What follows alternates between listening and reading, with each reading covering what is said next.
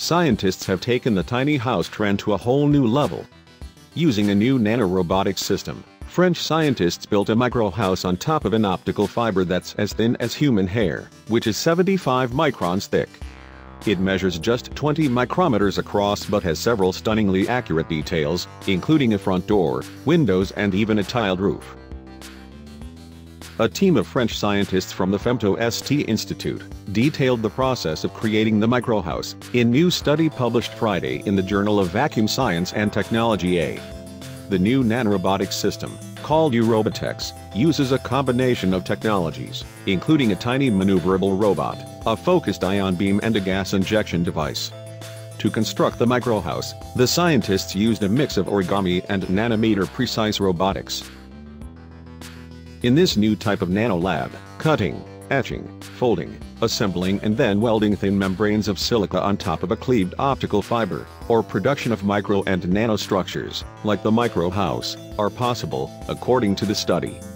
The scientists said the process of building the microhouse is not unlike making a giant dice from a piece of paper. A focused ion beam acts like scissors, tracing and cutting out the shape of the house. The walls then fold into position by a process called sputtering, in which thin membranes of materials like metals or polymers are folded, similar to origami. Finally, a gas injection system sticks the edges of the structure together, so that it can maintain its shape. The robot operates with ultra-high accuracy of as little as 2 nanometers. For the experiment, the ion gun was restricted to focusing on an area that was only 300 micrometers by 300 micrometers, where it had to accurately fire ions onto the fiber tip.